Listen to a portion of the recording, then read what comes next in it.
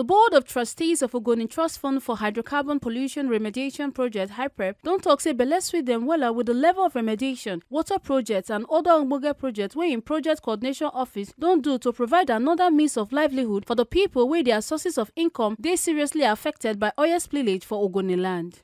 The Project Coordination Office come carry the members of the Board of Trustees of Ogoni Trust Fund for 3 days waka to do check on the level of work where the Project Coordination Office don't do for the 4 local government areas of Ogoni land. The chairman of the Board of Trustees, Michael Welagiwe, talked to 3 people after the check come call on the Rivers State government to collaborate with the federal government to sustain work for the project and come talk say them they happy as belle sweet them wella for the work so far.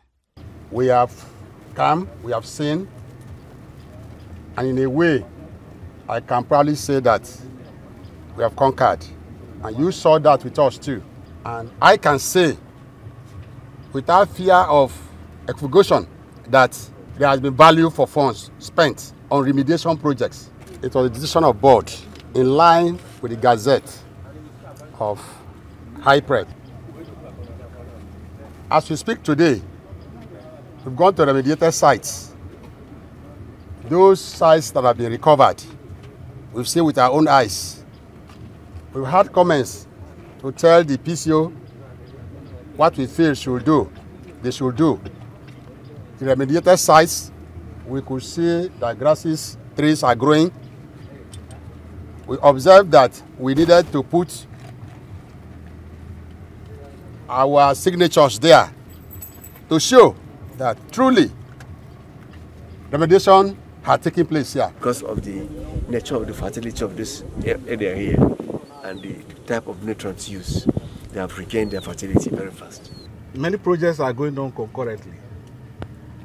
Apart from this water project that we've also seen, we've awarded 14 new water projects that will reticulate water to 52 communities in Ogoni land.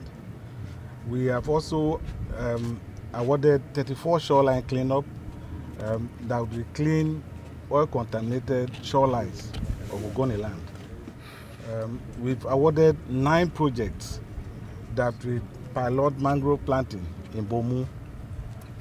The essence of those mangrove pilot projects is to rejuvenate the ecosystem. What we do, we speak for us. Okay. It is the responsibility of stakeholders to score us. It is also the responsibility of stakeholders to support what we are doing and also, remind us of what we should do better. From Rivers State, A. Carter Ojisoli, TMC TV News.